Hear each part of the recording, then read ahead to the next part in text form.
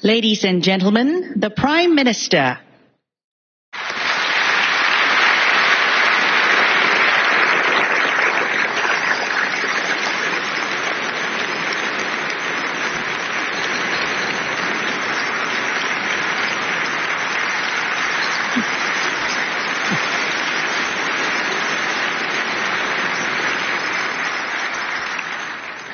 Friends and fellow Singaporeans, my subject this year is Remaking Singapore. I've decided to start by remaking the National Day rally. Last year, I finished at 11:30. So this year, we start at 6:45. We'll do Malay, Chinese, with subtitles so everybody will understand what I'm saying. Take a break. Do the English at 8 o'clock, and we'll have supper by 10 o'clock.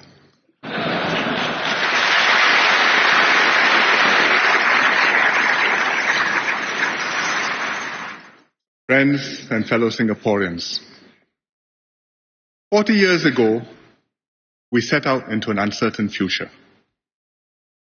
We didn't know what lay ahead, but we determined to survive and to build a better future for ourselves. Today, Singapore is totally different. In 4 decades, we've succeeded beyond anybody's imagination. People live well, our children are well educated, we are friends with our neighbors, and most important of all, we are maturing as a nation. One test of this was when the tsunami hit our neighbors last December. Ordinary Singaporeans responded overwhelmingly in cash, in kind, volunteering to help. Our volunteers in the NGOs, our doctors and nurses, our SAF and civil defense servicemen, they carried out rescue and relief operations under very difficult conditions. There are so many stories which could be told, but I have to choose one to represent all the things we did. In Banda Aceh, the air traffic control tower at the airport was damaged by the earthquake and the tsunami. They needed the airport operational so that relief supplies could fly in. We had a mobile air traffic control tower in Singapore. We disassembled it, packed it into aeroplanes, flew it to Banda Aceh, arrived at 11 o'clock at night, unloaded it, assembled it, made it operational 5 a.m. the next morning.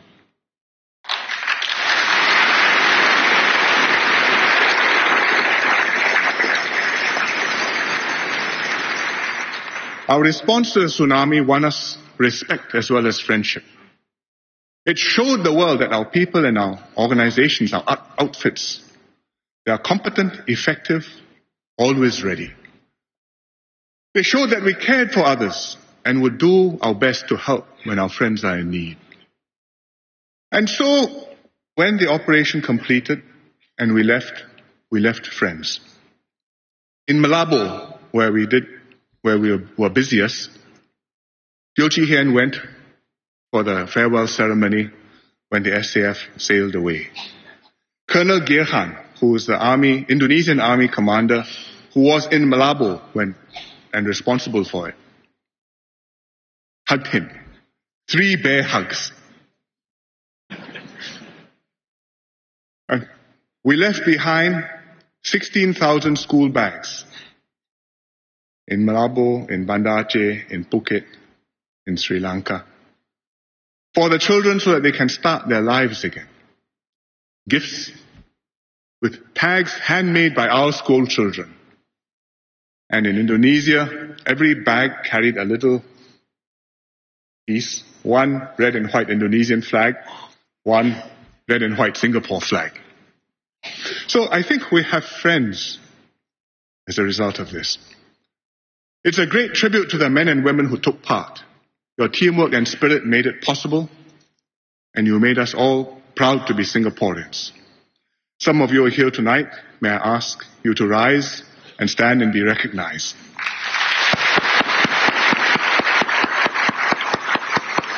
We salute you.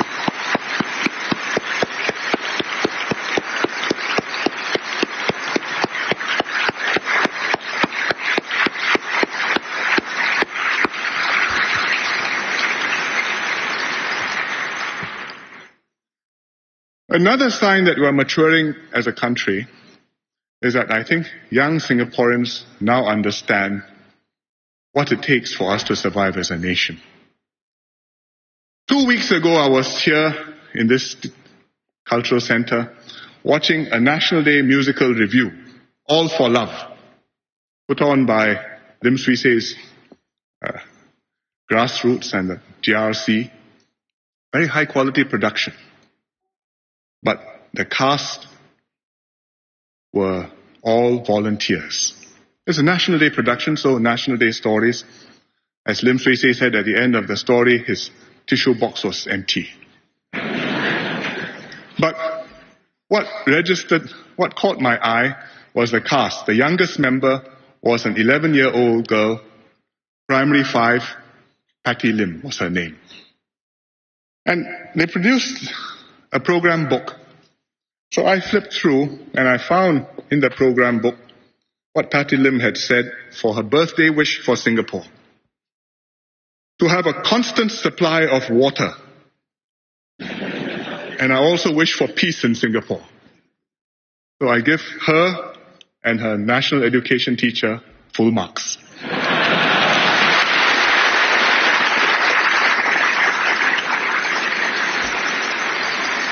As a small country, we pay close attention to making friends abroad and ensuring Singapore's security.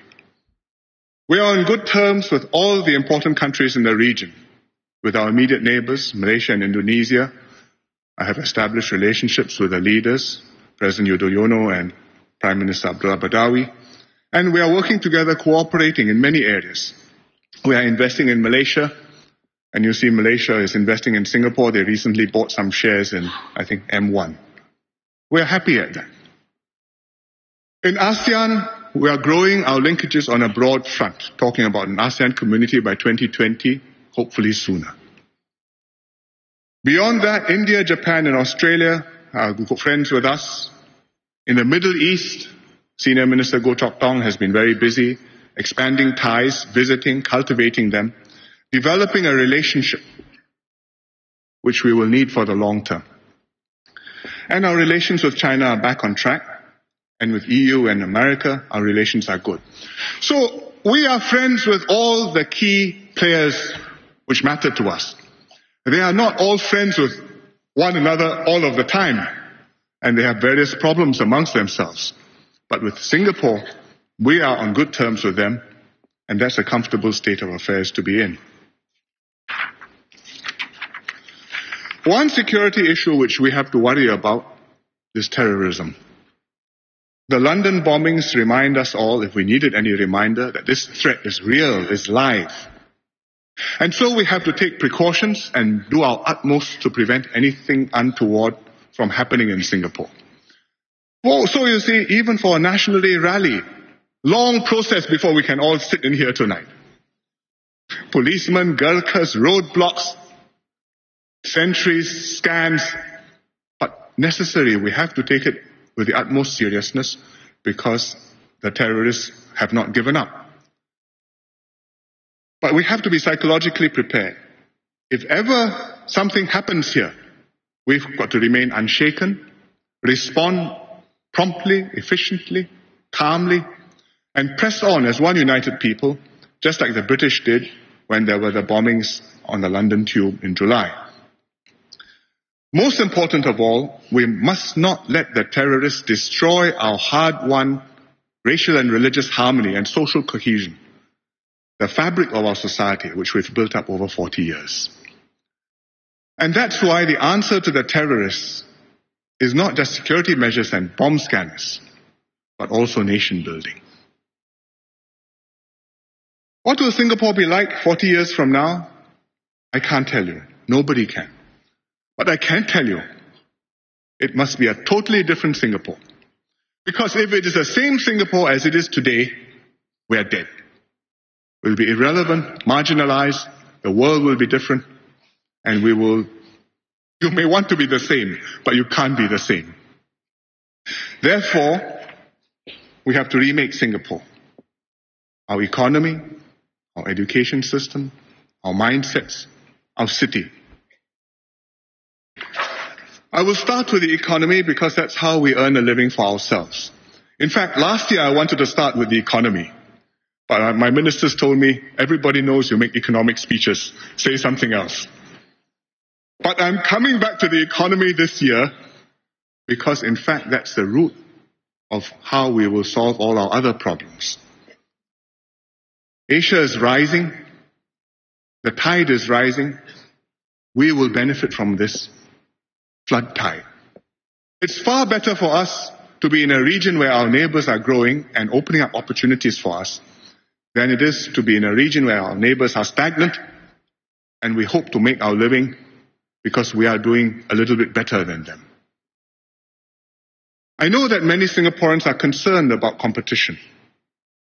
It's understandable because everywhere in the world, people are worried about competition, anxious about livelihoods. I was in America in July. The economy is doing well. The unemployment is down. Hundreds of thousands of jobs are being created every month. And yet, the mood is worried, uncertain, anxious. And the political leaders are anxious because if people are worried when things are good, what more when things are down? In Europe, they are fearful of competition too. Not just competition from China or India, even competition within Europe. So the French had a referendum on the European Constitution and it lost. And one of the reasons was they were worried about competition from the Eastern European countries. So the Polish plumber became the icon because it's a new country. They are paid less. They work harder. They are going to cause all Frenchmen to go out of work. Even in China, as I explained just now in my Chinese speech, people face fierce competition. Amongst themselves, 1,300 million Chinese workers. Lim Swee Say had a good explanation of why people are worried. I will explain it to you, not as good as Swee Say, but I will try. He says, this is a cheaper and better argument.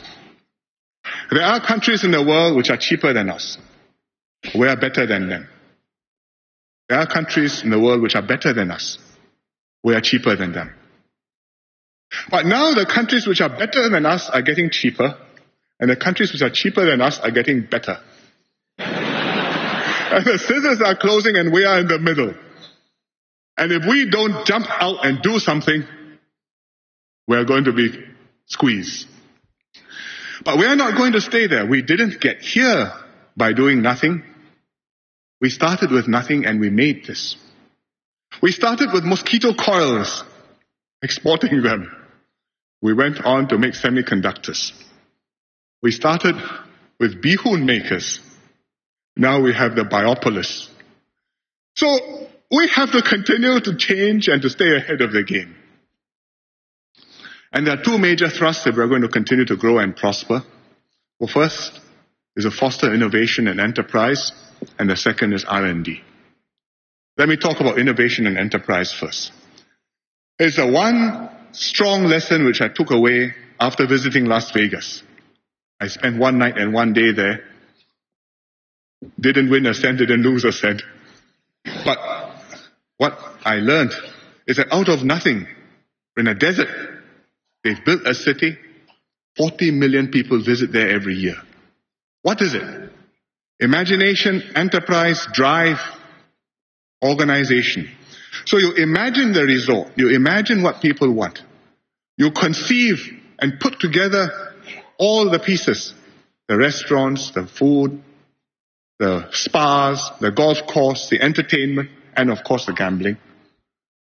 And you present it in a way which people come, enjoy, and say, this is good. I will tell my friends and I will come back.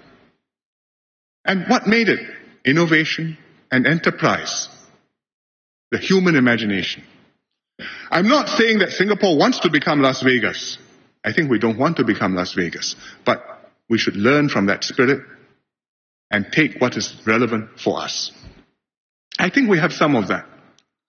We have homegrown companies which are using their creativity, knowledge, and ideas to carve out niches for themselves and new markets for themselves. You've heard about the big ones, OSIM, Creative, Hyflux. So I will tell you one interesting story about small ones. SMEs in an out-of-the-way place, East Timor. 2 years ago, DPM Tony Tan visited East Timor. We had SAF soldiers there serving with the UN, so he visited the troops. And General Lim Chuan Po, who was then Chief of Defense Force, he's here somewhere tonight, he accompanied Dr. Tony Tan. While he was there, he got a phone call.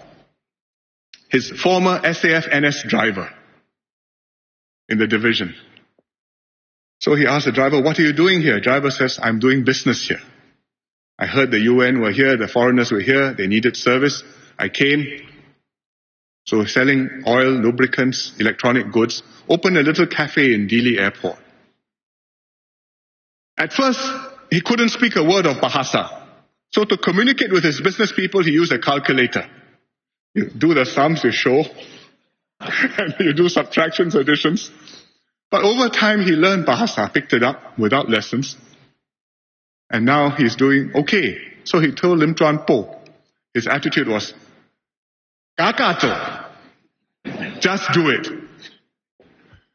So he wasn't the only one. There are about 10 or 20 of them there, and they went to the airport to meet Dr. Tony Tan. So Tony reported, they asked him for nothing, but they said, "Please keep the SAF here a little bit longer."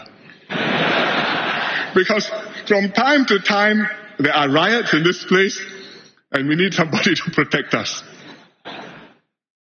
So you need innovation and enterprise.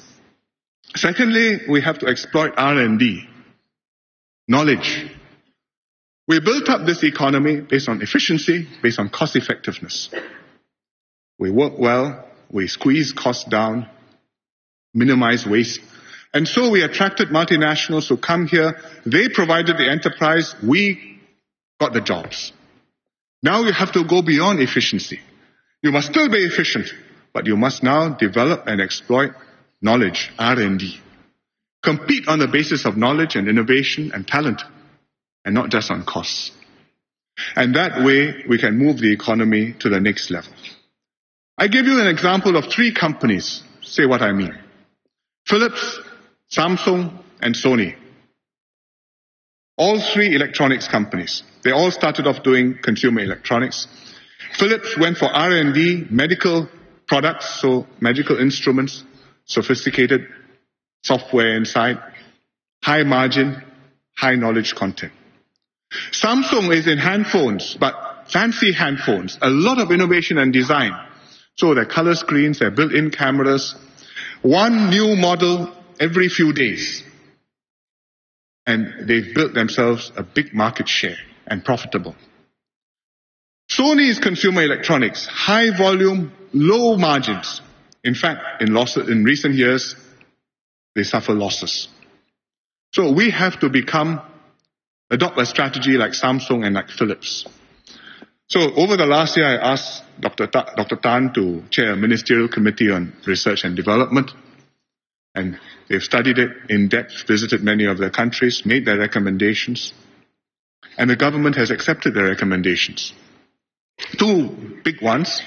One is to set up a council, a research, innovation and enterprise council, to advise the government on research and innovation strategies, and to include people from the private sector, from academia, people from the scientific community, and also the key ministers to be involved in it so that you can get the lessons firsthand.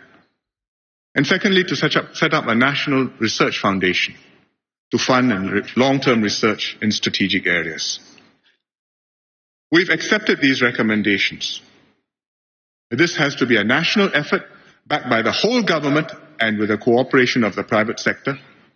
So I've decided that the Research, Innovation and Enterprise Council, I will chair myself.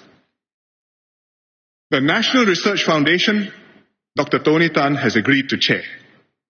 And he will also be the deputy chairman of the RIEC, the Research and Innovation and Enterprise Council. And he will help me to drive this effort and continue to do so after he steps down as DPM at the end of this month. I'm very grateful to Tony because he stayed on to help me through this transition year. He's done major projects, the R&D review, coordinating national security, setting up the system for looking after our national security, overseeing university education, and now agreeing to contribute after stepping down. He has many more contributions to make to Singapore. Thank you, Tony.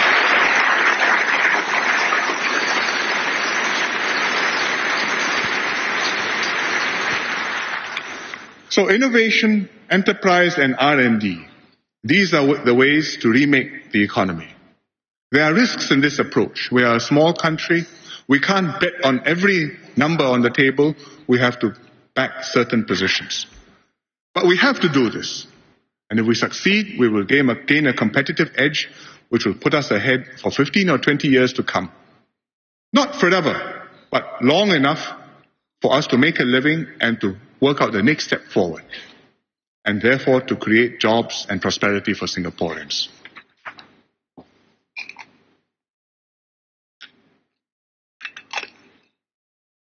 When we talk about economic growth, it's for a social purpose, because with growth, we generate resources, and with the resources, we can deal with our social objectives, the things we want to do, achieve goals, make progress together. We can deal with adjusting to a society with older Singaporeans. Last year I spoke about younger Singaporeans, so this year I shall talk about older Singaporeans and their concerns. We can help low-income Singaporeans to make sure nobody is left out.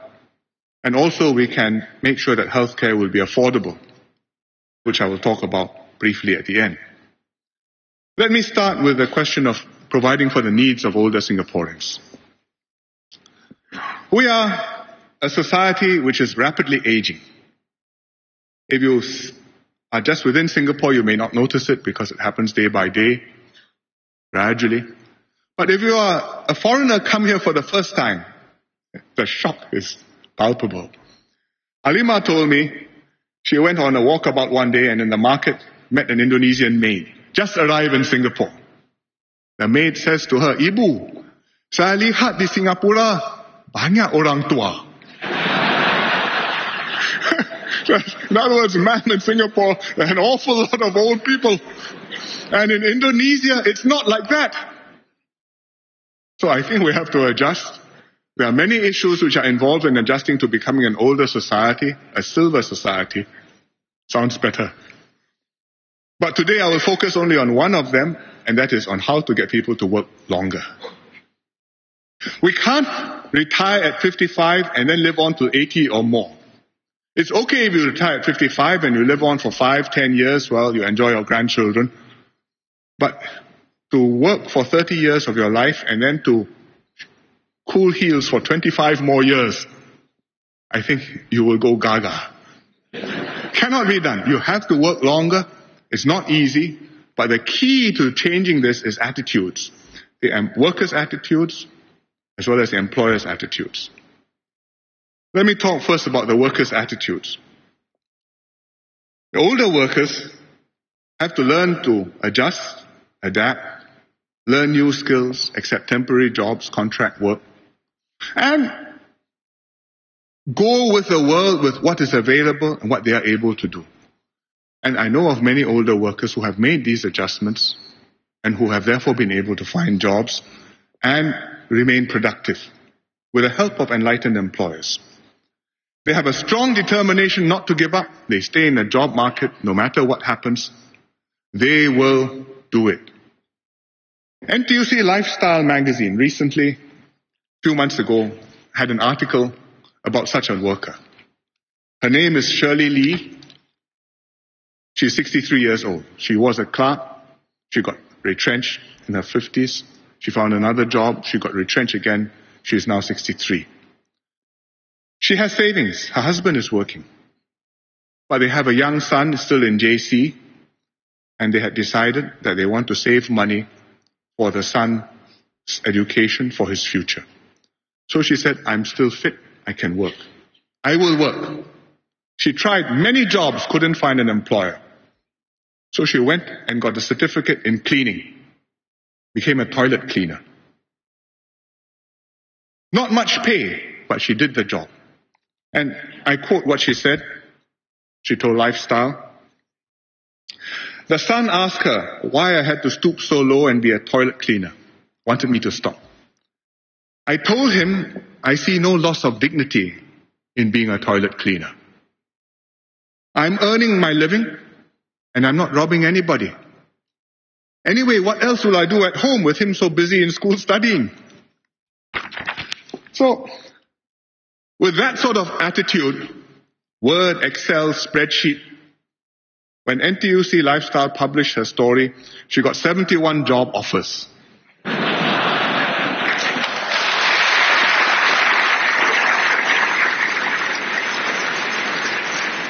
She chose one to work with SAGE, the Singapore Action Group of Elders, because she believed in helping others like her. So I wish her well. I think we all wish her well.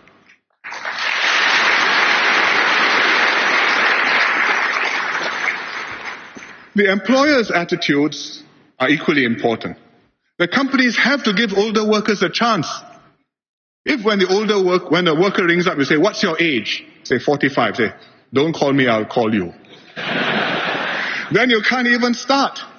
And some of the companies put up requirements, spas, front desk, receptionists. That's 40 or below. I don't understand this. If you say spa, masseur, work hard, 40 or below, I can understand.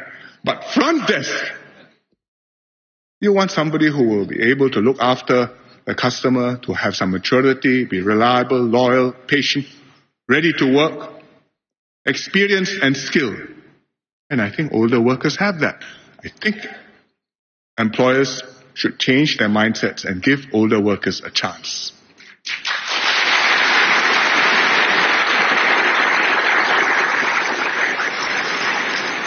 Older workers, sometimes employers tell me, older workers are so slow, I better pay them, don't come to work.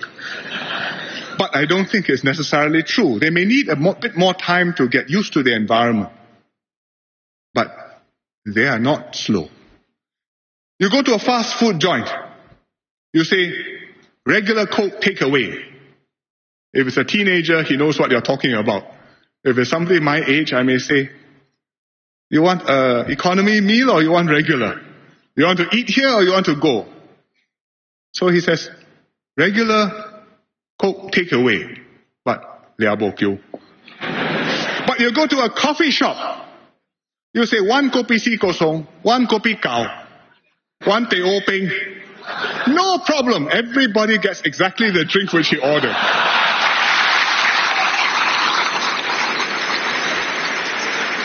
So, I think older workers can do it. There are some good employers, but we need more. SGH is one good employer. They've got 77 people whom they have re-employed after reaching retirement age. 3 of them are reaching 70. How do I know? I asked them. Why did I ask them? Because I met one of these, Mr. Ng Hon Weng. He's a radiographer. That means he sets you up to take X-ray pictures. So whenever I go to SGH, very often if he's on duty, he will do me. Very efficient. He puts me up, he says, hands up, shift a bit, hold your breath, zap, it's done. X-ray comes out, no reshoot. I did this once overseas in a very well-known hospital. Young man came. He put me on the table, he shifted the table, he moved me up, he moved me down, he turned me around a little bit. Then his supervisor came, says, no good, do again. So that's why Mr. Ng, age 70, is still able to be working, productive, with skills which he can impart to younger people, so that they also can be as good as he is, and maybe even better in time. And I think we need more people working like that, and more people willing to employ workers like that.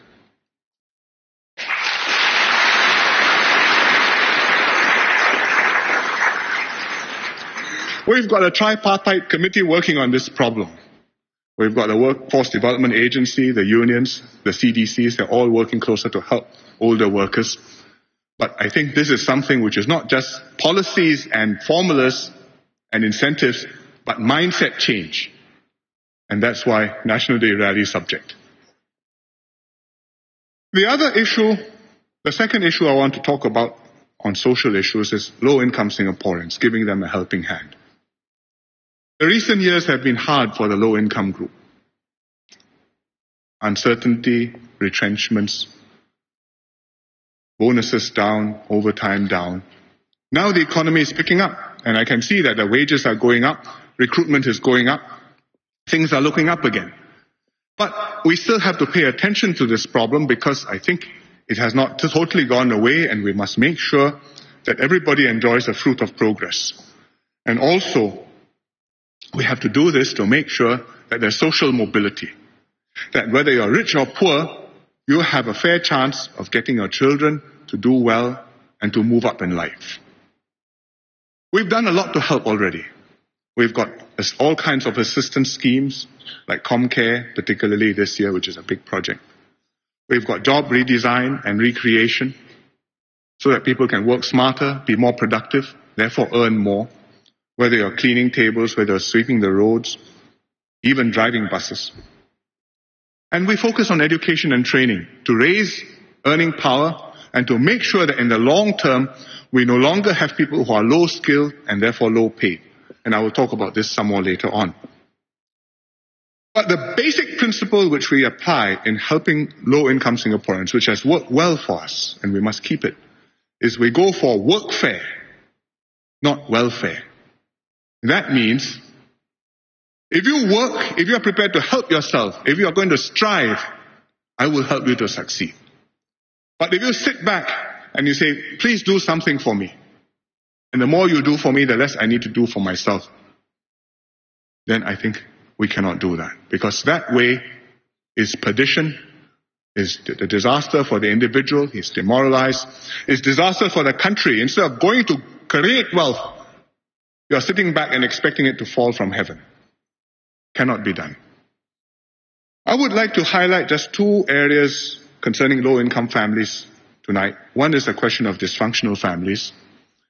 This is a group which has multiple problems. We see them in MPS. They come. One case, 5 or 6 letters to write. Because they are in difficulty with so many different agencies. And actually even in their own families. Broken up, children misbehaving and so on. All races are represented, but amongst the groups, the Malay community is overrepresented, which is why I talked a little bit more about this in my Malay speech just now. But it's a problem which we have to address, tackle, and to help these people get their lives in order. Most important, to get their children to be sorted out so their children start off straight in life and don't go wrong at a young age and then perpetuate the problem in the next generation. So that's one of the issues we have to be concerned with. The other issue concerning low-income families is to discuss what we can do to work to build up their assets. One of the very effective approaches which this government has implemented over many years is the HDB home ownership scheme. We subsidize people to own and to save, but we don't subsidize people to spend. So HDB home ownership, through helping you have an HDB flat, we have helped make sure that everybody has a stake in Singapore. And it's a very, very good way to level up our society. So we collect all kinds of statistics in Singapore. One of the groups we look very carefully at is the bottom 1/5 of the population, 20%. We published some stats recently about their incomes, which have not risen as much as we'd like. So I asked for more study of their wealth. What do they own? And you will be surprised. In the bottom 1/5 of the population, nearly all of them own houses, first of all. Secondly, if you take the value of the house, their equity in it, which means how much money, how much is that value for them? on average, they have $138,000. That means the value of the house, you subtract the mortgage not paid, but this is what is worth to him. So it's not bad for the bottom one-fifth to have $138,000 of wealth in an HDB house. It will see him into his old age and his family, if he is prudent. Also, they have money in the CPF. So I asked, what about the CPF? Let's look at this group. What do they have there? Well, they have something there. CPF, $33,000. MediSave, $16,000 average. So you add up, this group has got about $49,000, nearly $50,000 savings for the future. So I think that we have done the right thing to help provide for this group of low-income Singaporeans, to make sure that their future is assured, that they have a stake in Singapore, that their old age will be to a considerable extent taken care of. But I think we can do more to help them, not to spend, but to build up their assets. And that's why we've been studying this, and we've decided that what we're going to do is to have a new scheme, a new CPF housing grant scheme for lower income families who buy HDB flats. Let me explain to you how this works. When you buy an HDB flat from the HDB, you get a good price. I think everybody knows that, right? Because we give it to you at below the market rate, it's a discount, it's meant as a hong bao. But the discount, the price is the same once you buy the flat. Whether you are $8,000 household income, whether you're $1,000 household income, it's the same price, same subsidy, same bite of the cherry. So my question is, why can we find a way to help the lower income groups bite from a bigger cherry? I think there's a way to do it. What you can do is, when a family buys an HDB flat, we'll assess your income. And if your income is in the lower income group, then I think we can put a grant paid into your CPF, which will help you to buy the HDB flat from us. This is for HDB flat from the government, and also HDB flat, if you want to buy resale, you get a resale grant, and I'll give you this grant as well. So, in effect, if you are lower income, you have more, and I think if we do this, the lower income, we will be able to narrow the gap between them and the people who are doing better off. The details we have to work out, because you want to make sure that people don't just stop working to get the grant, but we will find a way to do it. I think it's the right way to do, it's the right way to help lower-income Singaporeans. So I've told Ng Hen, he says yes, he's going to work hard on this. Last, I'd like to talk about healthcare costs. This is a big subject. If I make a lecture on this, we will spend a long time.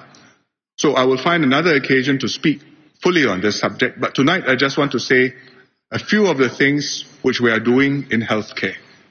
It's a concern for many Singaporeans, especially the older Singaporeans and the lower income Singaporeans. So there are two things which we will do. One, the MediShield age limit. Right now it's 80. We will raise it to 85.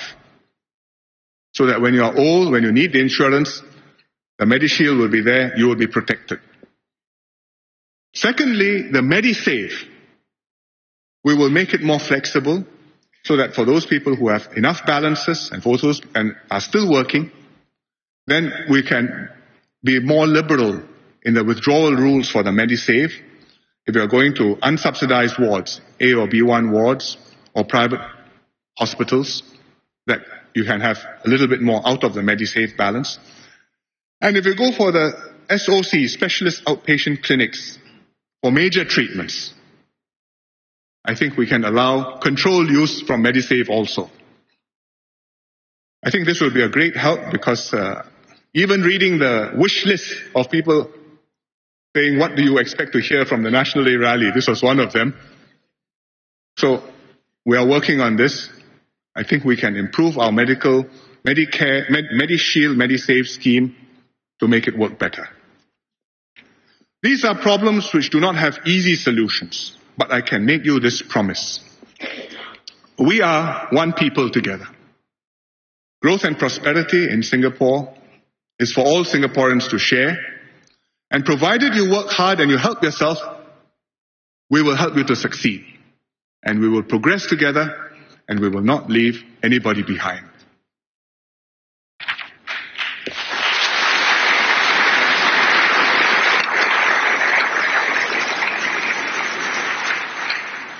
Next, I want to talk about education. Because in order to remake the economy, then Singaporeans have to be equipped with the right skills and the right attitudes. Last year, I spoke about the schools, teach less, learn more, to give our young more room to discover their passion and interests. I think it has caused the schools to think in a different way, and considerable progress has been made in this direction. So this year, I'm going to focus on post-secondary education, especially the polys and the ITEs. We must have an education system which offers first-class education to all, and not just to an elite few at the top. We want to create opportunities for all of our people, regardless of their family background.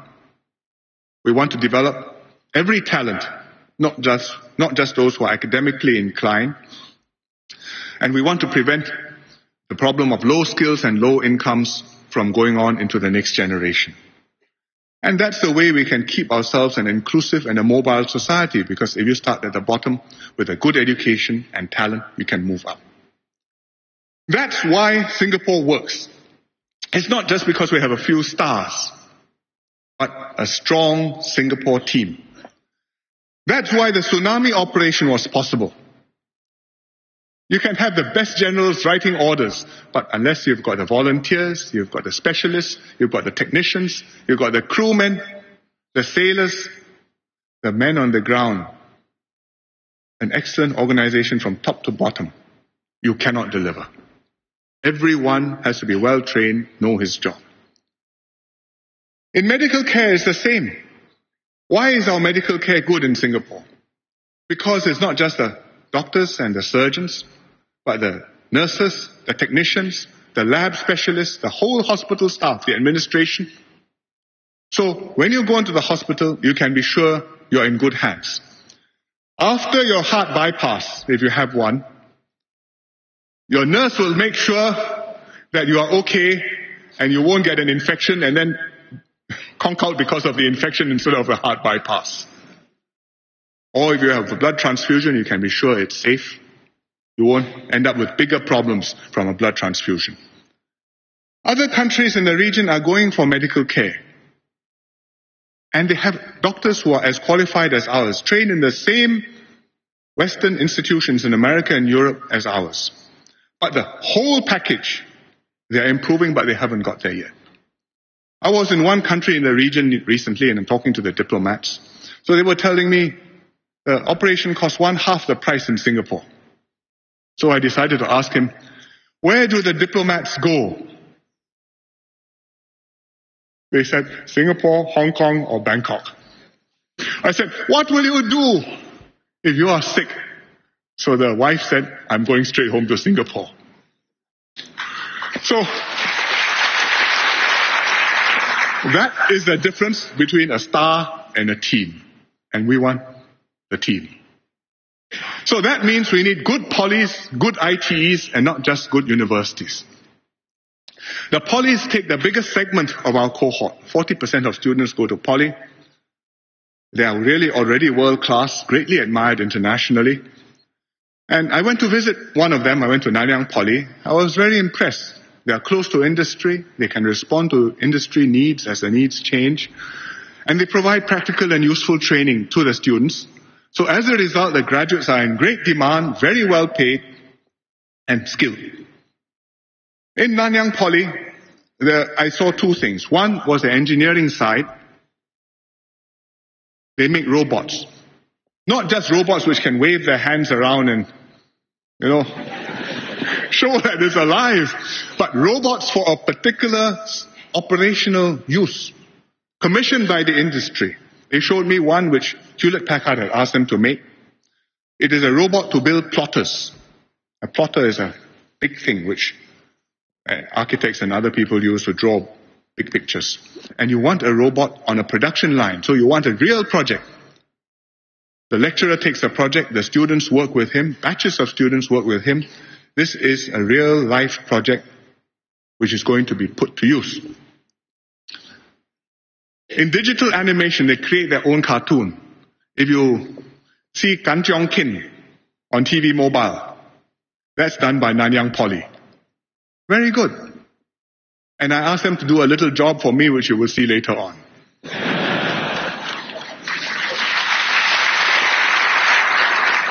Two of their students, one is Viridis Liu, the other one, Moon Meng, went to a world skills competition in Helsinki in Finland. 700 students participated from 39 countries. Both of them were top in their class. Viridis was an IT PC network support. It's a guy's business. But this is a girl from Singapore and she won first prize.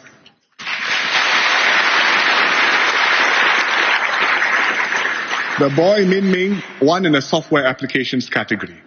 And if you take the whole competition out of the 700 people, Viridis was number 1, Min Ming was number 2. Best of best.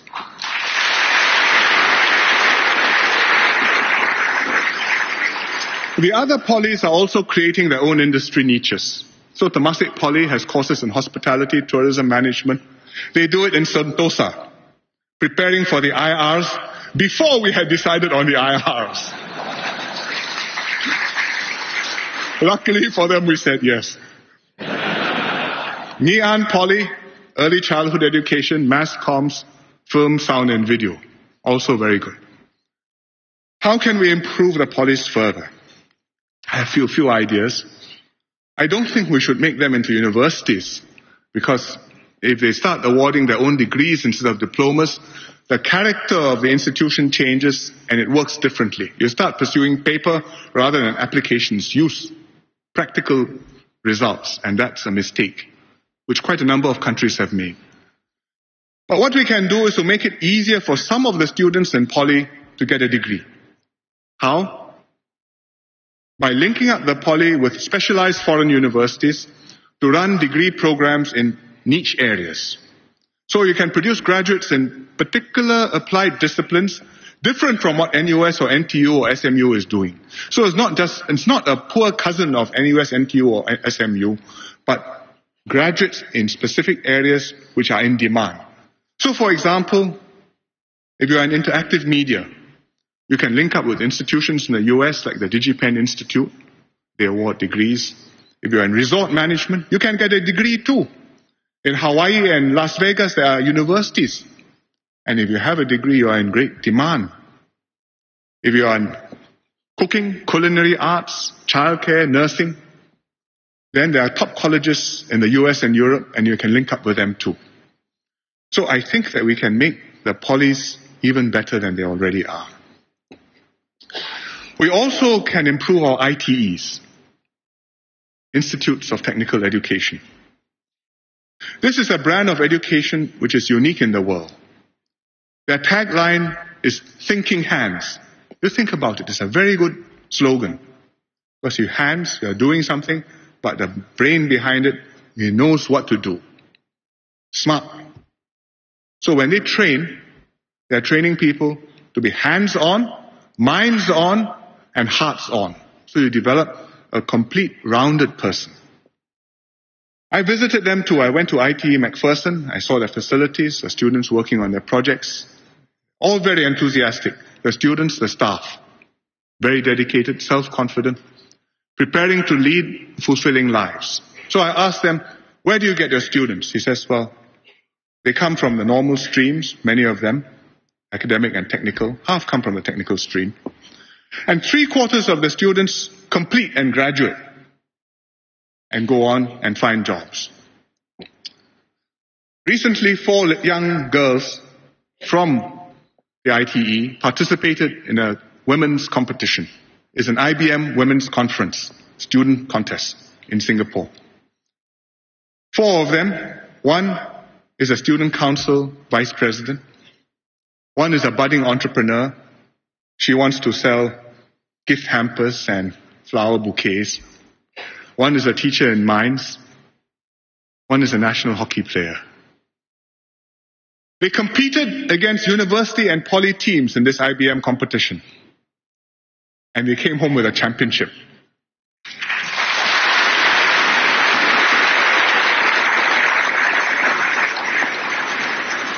I watched the little video which they prepared. It's very interesting. I just quote you one bit from Hemalata Arudas, who is the hockey player. She aspires to be a hockey coach one day. And she says, "Never say die. Try until you succeed. When there's a will, there's a way. If you strive hard and work consistently, you will be able to excel." And I think she will excel.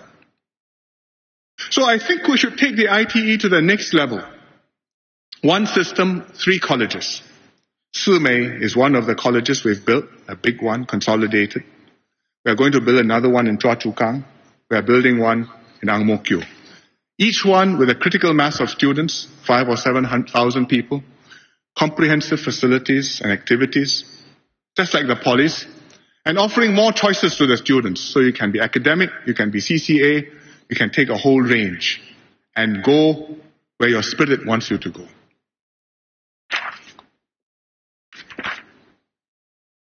So, what can we do to make sure that the post-secondary education works best? There's one more idea I think is worth considering. This arose because I asked the lecturers I met at the Poly and ITE, do your students have financial problems? Because in fact we subsidize them 95% of the cost of their education. They said, well, it's not much, it's a few $100s, but there are some students who still have problems. And we raise money to help them because otherwise they can't afford it and they may drop out. So I think we should think of a way to make a post-secondary education account for every child. So every student can then draw on this account, go to Poly, ITE, or university in Singapore. How do we do this? We have the baby bonus. Quite a lot of money. Not everybody spends it. By the time you get to school, age 6, you're already on EduSave, so you are provided for. So one idea is when you reach school age, we convert this baby bonus money into a post-secondary education account. And we let parents continue to contribute and we match until the child reaches 18. Actually, he's a big baby by then. But parents are still responsible. When he reaches 18, we can make sure, or 16, we can make sure he gets into a good post-secondary institution in Singapore. And that way we can help each family to invest in the best education that their children can get, which is the best investment they can make. What else can we do? I think we can look one level down below the polys and the ITEs to the intake, the normal stream for the ITEs. I asked Taman, the ITE students enjoy ITE. Do they enjoy school? The same. They said, not the same. And I asked the students too. The students say, ITE much better. Hands-on, interesting. They have a choice of different uniforms to wear. But can we make the school better? So that in the school we apply some of the lessons from the success of the ITEs. And I think it can be done. In normal academic, we have already made this curriculum more flexible, given the students more choices. They can take some O-level courses. They can develop at their own pace. Now we should do it to the normal technical curriculum. What can we do? I think first, they still have to learn the basics, English and maths, but we can do it in a more practical way, with group works, hands-on work, more use of IT, so that the learning becomes more engaging. So, for example, in Clementi, to teach maths, instead of doing sums, Clementi Town Secondary School, the students work in groups to plan their dream holiday. So you've got to look at newspaper advertisements, look at internet websites, figure out discounts, work out the sums, airfares, work out the sums, compare the best options, exchange rates, arrival and departure times, collect data, make sense of them, and use them. I have not yet asked them whether the first prize they get a real holiday or not. But I think this is a realistic lesson to show how math is useful in daily life and the way they are going to use the skills. So that's one thing they can do. The other thing they can do is to have practical electives so they can develop different interests and talents for the kids. Like digital art, using software to create digital animations and graphics. Or another very interesting one, they use natural products to try and make medicine and perfumes. So you understand health science, you understand a bit of chemistry, you understand a bit of biology. You are doing something which is challenging, interesting, which will keep them engaged, which is half the battle to keeping the normal technical students with you. Because if you talk to the teachers who teach NT classes, they will tell you that a lot of those time is spent counseling them, making sure they are motivated. So with this, we can do it. We've already got 39 schools with electives. We're going to roll it out under the new normal technical curriculum within the next 2 years. So we are focusing all the way down across the broad range of the education system to provide many avenues to suit many different students. We want many different models of success, like the ITE girls I talked about showed you. So that you're not all looking to succeed in the same mold, but what is your ambition? What are you good at? We will help you to be good at that. And many paths to success. And many opportunities to cross over. So you can start in school, you may go to the ITE, you can come back to the poly, you can go from that, if you do well, on to university, or to work, or to a professional degree. And many second chances to do well. Because if you flunk out for some reason, but you make good later, we want you back. I met one lecturer at ITE. His name is Eric Chen. He was expelled from school at Sec 3 for playing truant. So then, he didn't have confidence to do O-levels. He went to the ITE. It turned his life around. From ITE, he went to Ngee Ann Poly. Then he went to University of Edinburgh, got an engineering degree. Then he went to Imperial College London, got a master's degree. They offered him a PhD place. He said, no, I'm going back. Now he's teaching in ITE Macpherson. I think that is a good role model for many young Singaporeans. Not to flunk out, but to do well.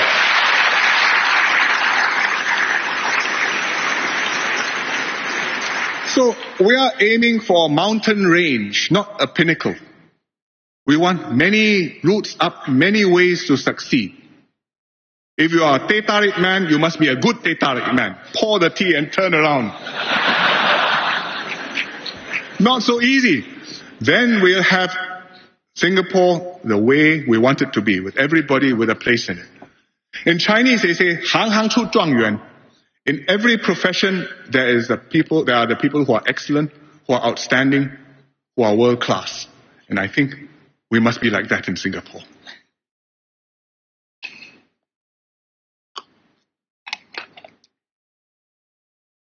Remaking Singapore includes remaking our mindsets. We have to change our thinking. There are many mindset changes which we need and which from time to time ministers make speeches about. Not being afraid to fail, being willing to try new things, giving people a second chance, adapting to a changing job market, and so on and so forth. Tonight, I only want to talk about one of them, and that is to improve our service culture. It's a critical success factor. We are going to develop a service industry. And it's another thing which I picked up visiting Las Vegas. I met Steve Wynn, who owns Wynn Resorts and built several of the other resorts in Las Vegas. And they are at the top end. And he told me, the key to the success of a resort is not just the building, the finishes, but the people. Because the guests come to enjoy and they want a good experience. They want to be looked after. They want staff who will take care of them.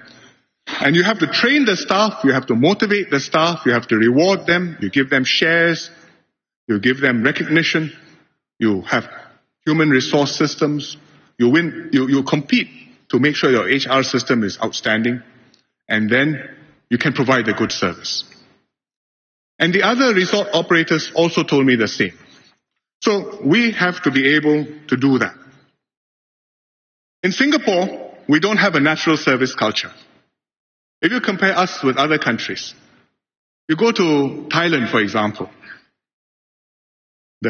whether it's a man or woman, the man will say Sawadee Kap, or the woman will say Sawadee Ka. You go to Japanese restaurant, Irashai Mase. Or you go to India, they say Namaste or Vanakam. You go to Australia, they say G'day mate. In Singapore, they go straight to the point. How can I help you? Or if you are not so lucky,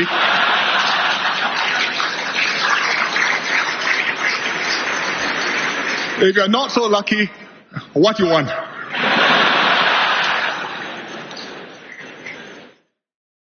There are some Singapore organizations which do have excellent service standards. SIA, the immigration people are very good. Changi Airport, Changi Airport, the immigration people are very good. SIA, good service. Hotel, retail, food and beverages, they have good service too. But we have a long way to go to reach world class. And I hear of companies that don't really care very much about service quality. This is a problem which has to be dealt at 3 levels. 1, the companies have to have that focus. 2, the service people have to have that focus. 3, the staff, we who are served by the people, we have to have that culture too. I will give you an example each of this. Start with the company because they set the tone. There's one poly student who went to do a work attachment in a hotel, final year.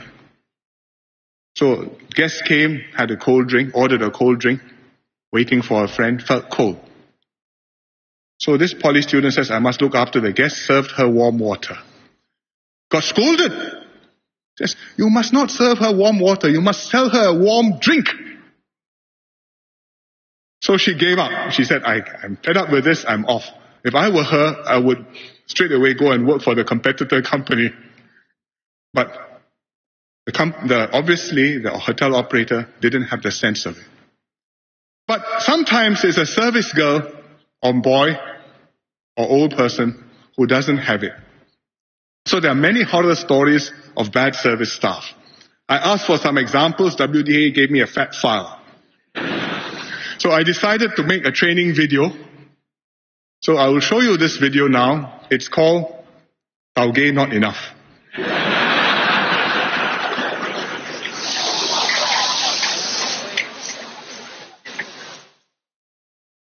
Auntie, 2 packets. Less oil, no chili, no ham. 2 包油椒，爱咸爱咸。 Auntie, sorry. Taugeh more. 2 packet, less oil, no chili, no ham, more taugeh. 我要放多少？ Wait, taugeh how many? More. Please. 最这样够吗 ？Hello, Miss. Taugeh enough or not? Yeah.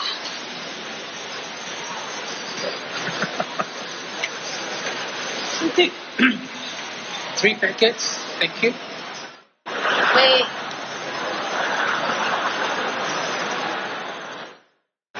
But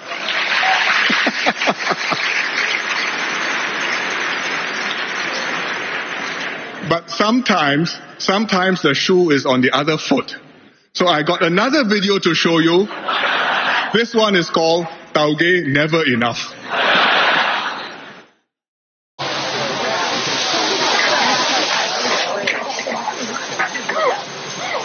Know her. Alright. 1 packet. Auntie, Less oil, no chili. Auntie, just More taugeh. 2 packets. Can tumpang 3 packets? Okay. Auntie, 3 more packets. Your friend should join the queue.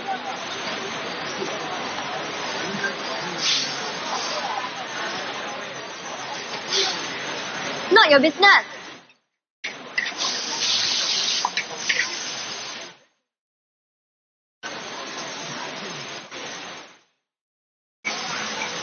Huh.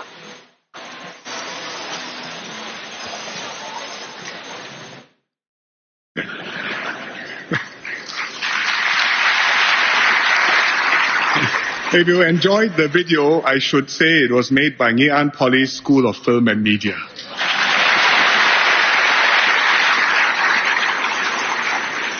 So, all three, whether it's the companies, the service staff, or the customers, all three have a role to play.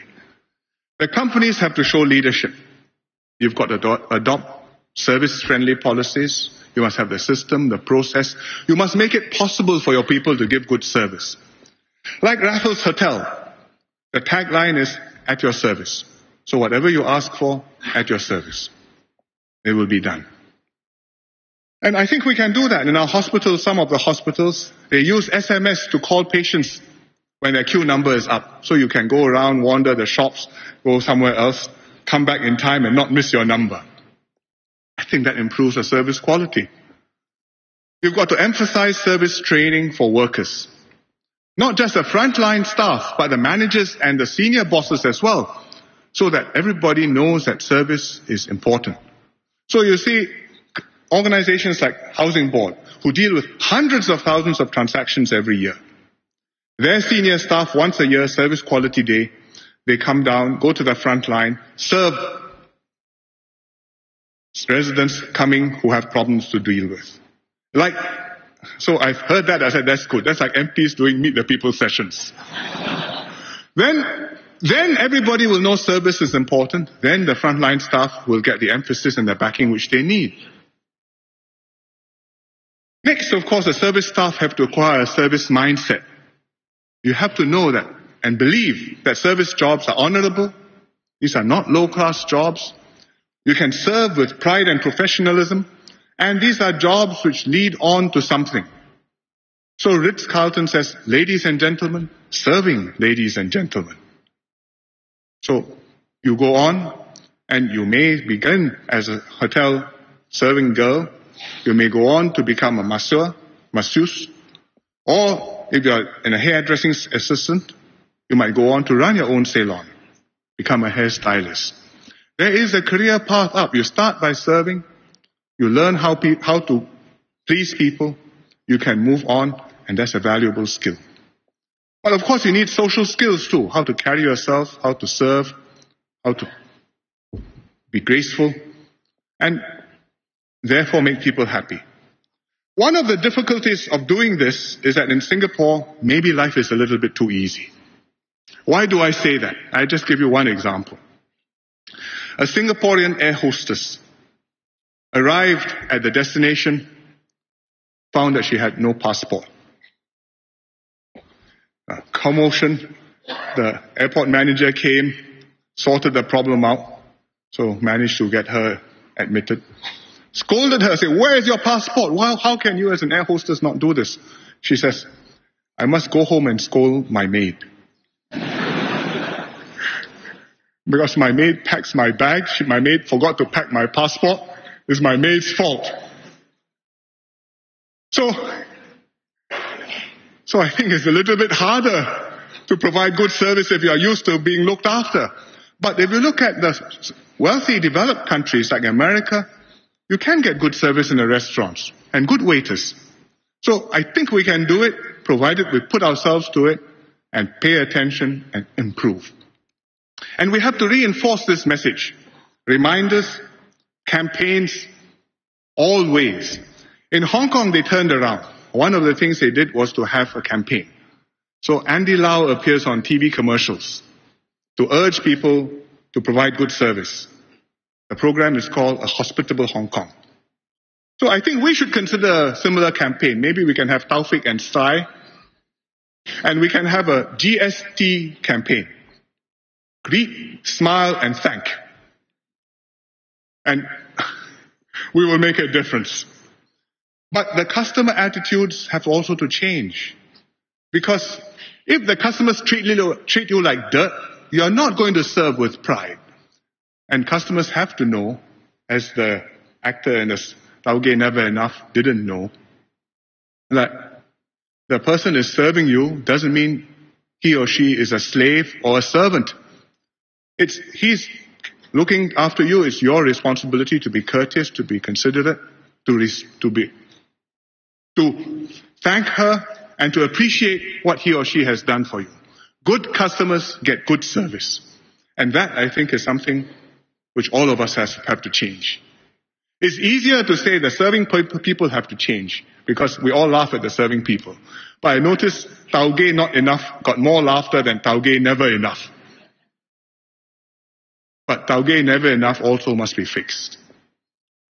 We've put on good shows before. When there's a big event, we do well. The IOC, we did very well. And there are other bigger events coming. Next year, there'll be the IMF and World Bank Conference. 16,000 participants. It's maybe 10 times the size of the International Olympic Committee meeting earlier this year. And we have to deliver the best service level so that the whole world knows Singapore is not just clean and safe, but also welcoming and hospitable. So let's gear up now. This is an effort which we have to continue for a long time. The government agencies will get together and will promote it. And I've asked Raymond Lim to be in charge of this. We'll make sure that we get everybody together. I think he can do that. It's not just for the tourists, it's also for ourselves. Because it's this kind of society we are. What we are, being gracious, courteous, respectful of one another, knowing that everybody has a place, a dignified place in Singapore, everybody belongs, doing his part and excelling in his profession and serving with pride.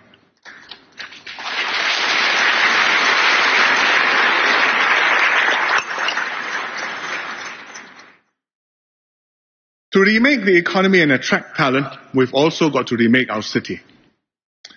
This has to be a city which is full of life and energy and excitement, a place where people want to live, work and play, where they are stimulated to be active, to be creative, and to enjoy life.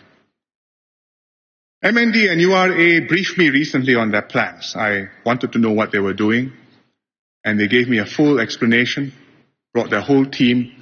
The enthusiasm and excitement was infectious.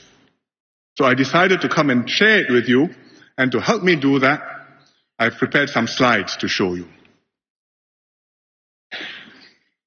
Every major city in the world is inventing itself and reinventing itself. New York is the Big Apple. But World Trade Center has collapsed. It's become ground zero. They are rebuilding the World Trade Center. 7 new iconic buildings, bringing the life and activity back to that part of Manhattan.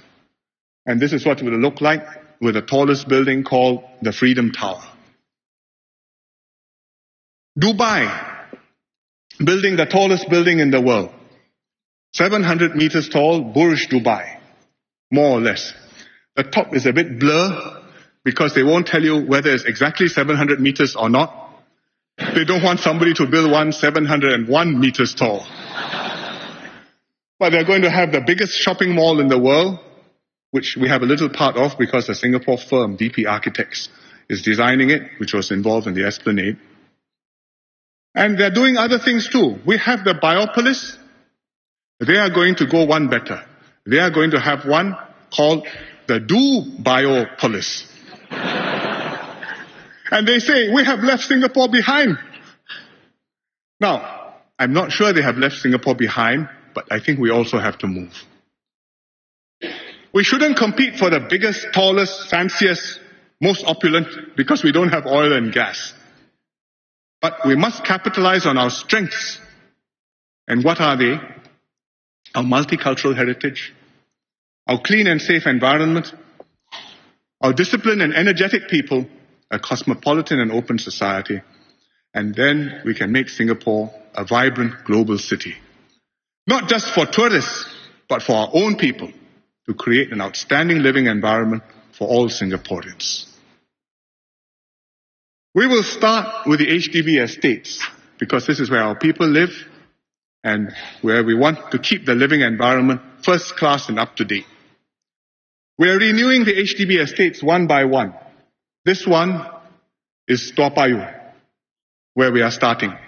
It's the oldest comprehensive town, but now one of the most up-to-date, totally transformed. Nearly all the flats have been upgraded. IUP, MUP, LUP, SIRS, low-rise with lifts, you name it, they have it. And we are building new flats, infill development, 40-story flats with million-dollar views, which people have moved in, very happy, new population. There's a new town center, bus and MRT interchange, aircon, HDB hub is there, new shops, offices, restaurants. It's a very successful rejuvenation. Even my own grassroots, Tegi Community Center, we organize a big national street soccer tournament every year, and the finals of the tournament, instead of doing it in Tegi or Ang Mo Kio, we go to HDB hub. Because there's a natural crowd there. On weekends, 100,000 people visit the town center. And lots of street life activity, because there's younger population, new flats, young couples have moved in. So property values have gone up. And other towns will also follow. I asked Ma Bao Tan, when is my turn? He says, oldest first, A, B, C. Ang Mo Kio, Bedok, Clementi.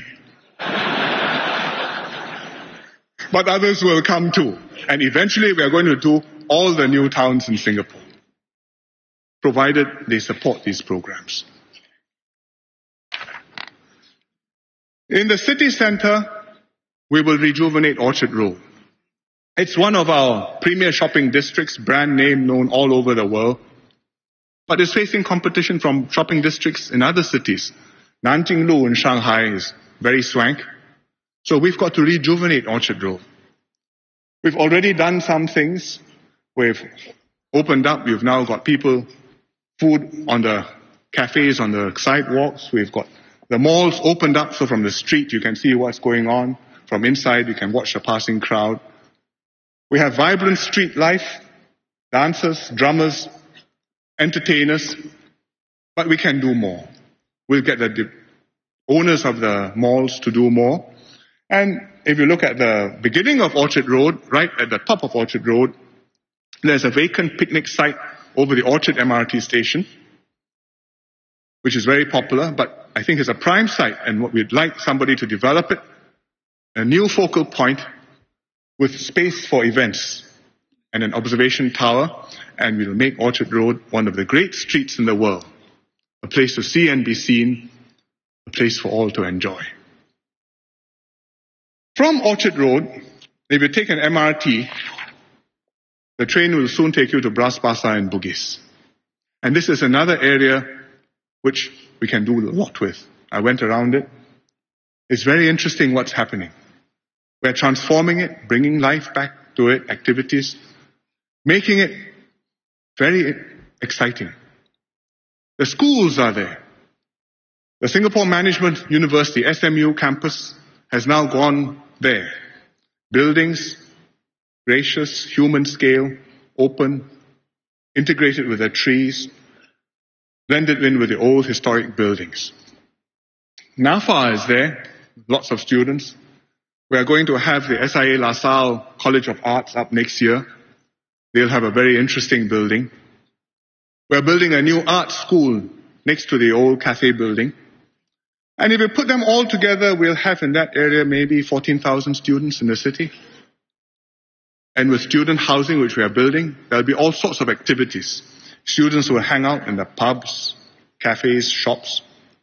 Some of them will be in the new National Library, where there's a space, this is a picture, using the facilities there. Not just the books or the resources or the internet access, which is much better than before, but also the drama center, the activity spaces, many events to attract people. We'll get the street life back also. Along the streets, we've got pedestrian malls now. I strolled along Albert Mall, Waterloo Mall. It's very interesting. People selling flowers. There's a Guan Yin temple, very popular. Next to that, there's a Hindu temple, also very popular. I'm told quite a lot of people pray at both, just to be doubly sure. Why not? And when you come out, you can rub a laughing Buddha for good luck. In fact, there are 2 laughing Buddhas for double good luck. So, it's something new and exciting, but also something old and nostalgic about Bras Basah Bugis. Those of you who are my age or thereabouts will remember the old Bras Basah Bugis area. So many schools there until the 1970s.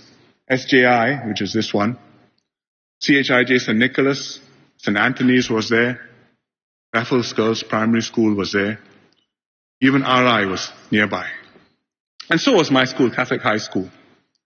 So the students used to haunt the whole area after and before classes. We used to go to the second-hand bookshops at Bras Basah Road, all manner of interesting old cheap books and textbooks. We used to go to the hawker stalls along Waterloo Street. Teh tarik, ice kacang, the Indian rojak was the best. Well, most sentimental of all for many people was the old National Library, because we'd spend hours there studying, chatting, pato. Made friends, sometimes found partners, and many Singaporeans were sad to see it go, but unfortunately it couldn't be helped. So we've saved 5,000 bricks and put up a wall in the new National Library to keep the memories alive. But now we're bringing back the schools, the students, and the old atmosphere. And if you go by what the students are saying, I think we are succeeding. I saw an article recently, a letter written by a student in NAFA in the life section, which I think is worth reading a little bit of. She's enjoying it, obviously. She says, there are so many things to do. In between breaks, we have numerous choices of food, from prata at Al Jalani restaurant, chin chow at Fortune Centre, and duck noodles at Sunshine Plaza, Siti Aisha Mustafa. So I think we will make this again a lively arts, culture, learning, and entertainment centre in the middle of the city. And a new generation of Singaporeans are now forming memories and sentimental links and attachments to the new landscape, just as the older generation did. And it'll be one of the things which will anchor Singaporeans in Singapore.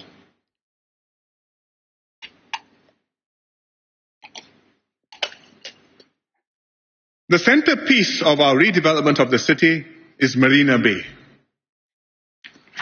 This is a unique site. As one of URA's international advisors says, there's no other city in the world which has so much waterfront prime real estate right in the heart of the city. We've got the old civic district, which we've renovated. We've linked it to the new virgin areas, Marina South, Marina Centre, Marina East. We're going to build a new downtown on the new areas, link it up with the old city, and extend the city seamlessly into the new downtown. So there's water in the bay, there are gardens, and we will have a garden city by the bay. And if you consider Fort Canning behind, in Chinese they'll say, 有山有水, very good feng shui, because there's mountain, there's water. And it'll be our city. We start with the water. We will build a marina barrage to dam up the mouth of the bay. It'll be ready in 3 years' time. And it'll convert the bay into a freshwater lake. Then we will extend the city around the lake. Business, entertainment, recreation. I'll take you on a tour. We start at the Esplanade. It's called the Durians, but you see in this picture, in fact, it's quite beautiful. And the most important thing is not just the performances inside, but that outside, if you walk along the Esplanade, you'll find lots of life. Shops, food, people strolling, people enjoying themselves. It's like the old Esplanade used to be, only better. We have the old Supreme Court and City Hall building. We're going to convert it into a new National Art Gallery, and it will have colorful banners hung up. In case the judges get worried, those banners aren't there yet. That's what it will look like when it becomes a National Art Gallery. We have the Fullerton Hotel, One Fullerton, the Malayan is there. Very successful. If you go to the One Fullerton, lots of things going on. And we're going to extend it along the front, waterfront to Collier Quay. And at Clifford Pier, we're going to move out the bumboats and redevelop Clifford Pier, and that will be another little jewel. On Marina South, we have the Business and Financial Center. This is a big development. When I was in MAS, I had something to do with it because the banking community suggested, why not make one big development like this? Then you have the facilities for the financial institutions. You get more banks to do more things here. You have office space, you have residential space, hotels. So we put out a big plot to one developer to make an integrated development. We persuaded URA and the other agencies. They adopted the idea. We've had a very successful tender recently. And this BFC is going to provide us with first-class infrastructure, is going to bring in more financial activities, and is going to be a major landmark on the Bayfront. Next to the Banking and Business and Financial Center, we will have the integrated resort. I don't know whether it will look like this. This is an artist's impression. But there's another major project bigger than Suntec or the BFC, and it's going to generate tourists and jobs, but also shape the new downtown and round out the Bayfront. Then we're going to have the gardens, more than one. One will be next to the IR, colorful flowers like this. One on the other side of the bay, in Marina East, beside the NTUC golf course. And then we'll have a third one along Marina Center. Each one with a distinctive design and character, and we're going to connect them together.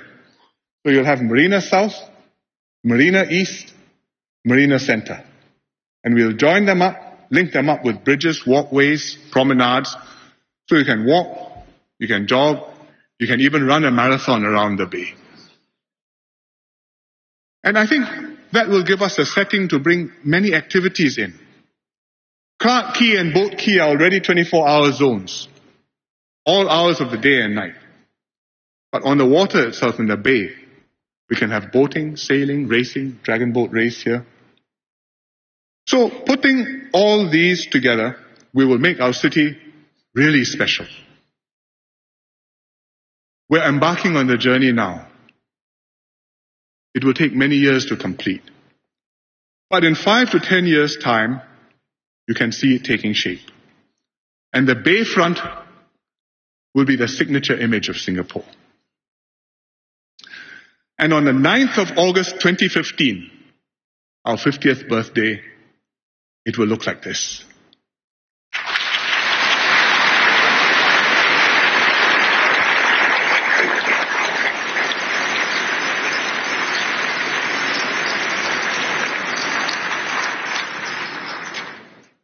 That was courtesy of Nanyang Polytechnic.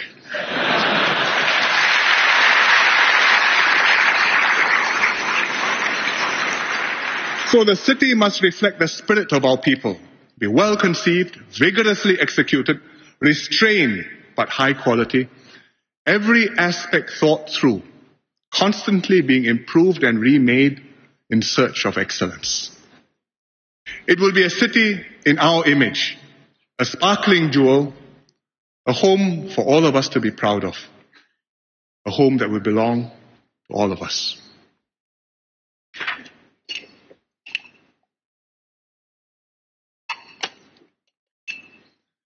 My theme tonight has been remaking Singapore together, to tap everybody's contributions, maximize each person's talents, open up opportunities for all. Each contribution, big or small, is one of many threads that we will weave together, bring together, and make the fabric of our nation. There was a project like this recently. It's called Today in History, Singapore.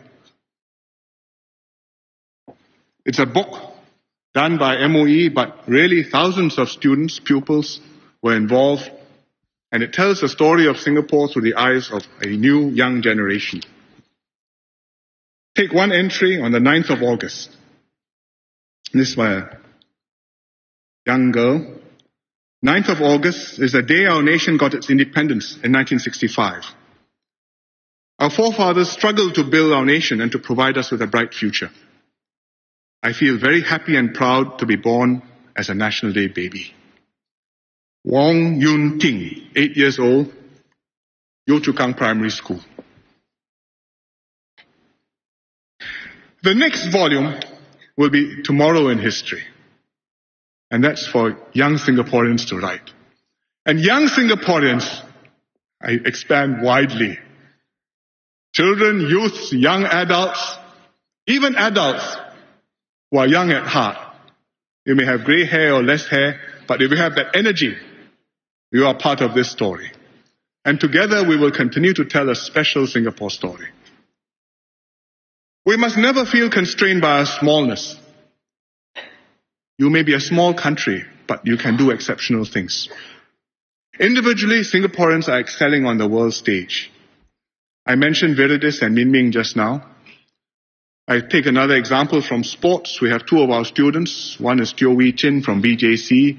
One is Terence Koh, who's studying overseas in Melbourne. And they went to the World Youth Sailing Championship. And they became the World Youth Champions in their class of boats. It's the first time we've ever done this in a sailing competition. In fact, it's the first time any Asian has done this. But we can do it because, as Dr. Yoon Ing Hong used to say to me, sailing is a sport where you depend on brains. So, I think we have outstanding people. I think as a country, we can do things better which other people can't. Never believe that anything we can do, others can do better. There are many things which we can do which other people find very hard. I give you an example. I discussed this with a vice mayor from Shanghai a few years ago. We were talking about salaries, civil service, public service salaries, and our system to pay people market rates. So he was talking about himself. He says, I'm vice mayor, I earn the least in my family. His wife works for a state-owned enterprise, earns more. His daughter works for a commercial bank, I think it's a foreign bank, earns the most. So he said, if Shanghai were a country, we could do exactly like you. But Shanghai is part of China. If I do like you, to the north the provinces will complain, to the west the provinces will complain, to the south the provinces will complain, and worst of all, in the center, Beijing will complain. So, 北方有问题，西面有问题，南面有问题，中央有问题。So it cannot be done. He admired us. He wished he could do the same. I had an American journalist interview me once after that. And he asked me, what can you do which China cannot do?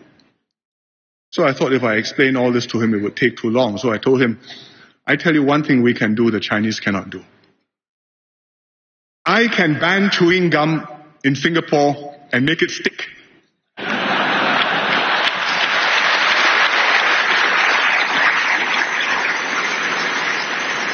Can you do that in Tiananmen? So we must have a never say die attitude. Ultimately, it's our resourcefulness and our resolve which counts. I met Sheikh Alauddin recently. He's our Silat champion, now coach. He's here somewhere tonight. I asked him, who is your toughest competitor in Asia? In the SEA Games. He says, Vietnam. I was shocked. What does Vietnam know about Silat? I mean, Taekwondo, Kung Fu, maybe Eastern tradition, but Silat. He says, yes. They started from zero, but they decided to learn in 1993. They got Indonesian coaches, too. They started. No building, no gym, no state-of-the-art equipment. Took some metal pipes, tied it together into a frame, put some covering on it, padding, contact sparring. Trained hard, tough. After a few years, they were good enough. They sent the coaches home. They were on their own. Now they are champions in Southeast Asia, aiming to be champions in the world. And Silat is a top sport in Vietnam. So we have to have the same spirit, and I think we have the same spirit. After that, I happened to meet our Silat team. So I told them, I said, Sheikh said this, is it true? He said, yes, it's true. I said, what are you going to do about it? He says, well, tomorrow we are going to Vietnam to practice with them. Friendly tournament. So they've come back, I think they've done well, and I think we all wish them well for the SEA Games in Manila.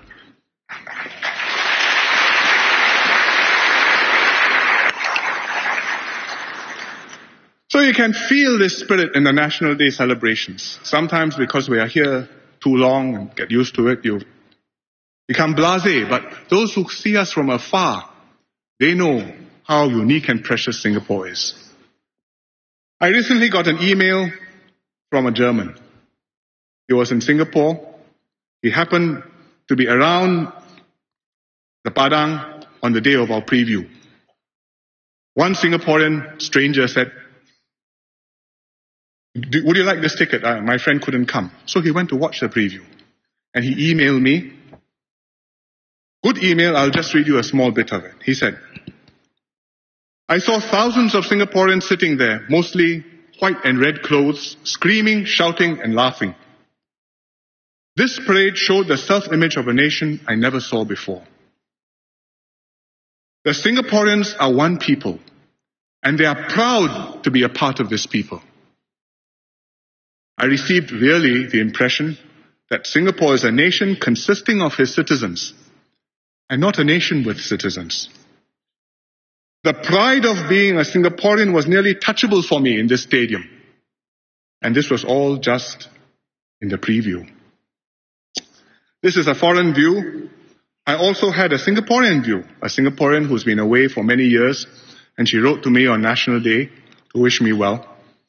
And she's Miss Ranjini Tiagaraja, Singaporean teacher.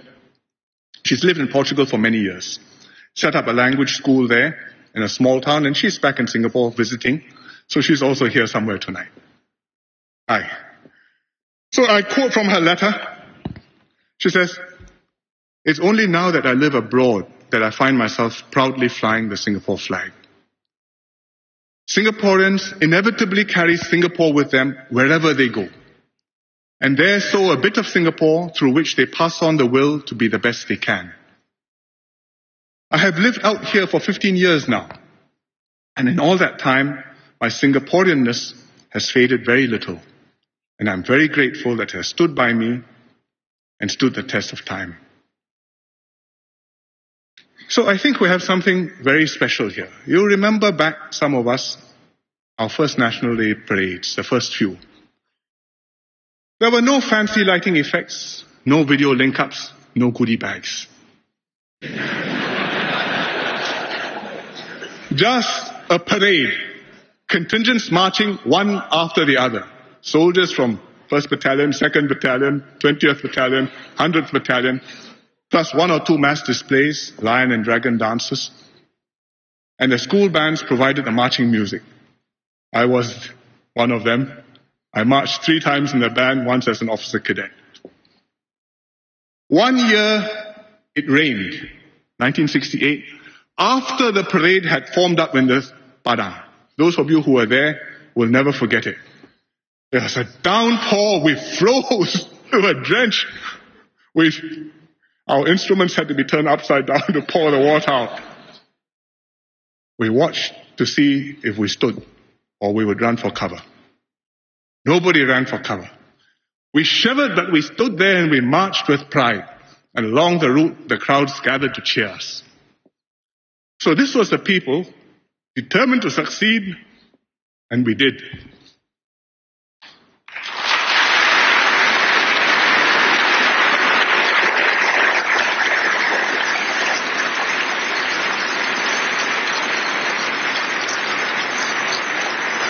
To start off with parades like that, the spirit is special. But to enjoy a 40th National Day parade in the circumstances which we have, that's unique. It's good luck. It's good government. It's strong people. You look at the other countries which have reached this point after independence, after the war. the problems they have beset, the existential angst they feel. I mean, look at Israel. At this point in their history, which was probably about 1990, the problems which are almost insoluble for them. But for us, with prosperity, peace with our neighbors, with our people looking forward to a better future, and when you have the parade, the same spirit, the same togetherness, that same conviction that we will do our best for Singapore. So I think with this situation, with this climate and this mood, we have every reason to rejoice. We can do this again for another 40 years, because here in Singapore we've created something which is special, which is unique and precious. How have we done it? It is our people, our ideas, and our actions. Most important of all, we've created a Singapore spirit. We are courageous but compassionate. We are confident, never complacent.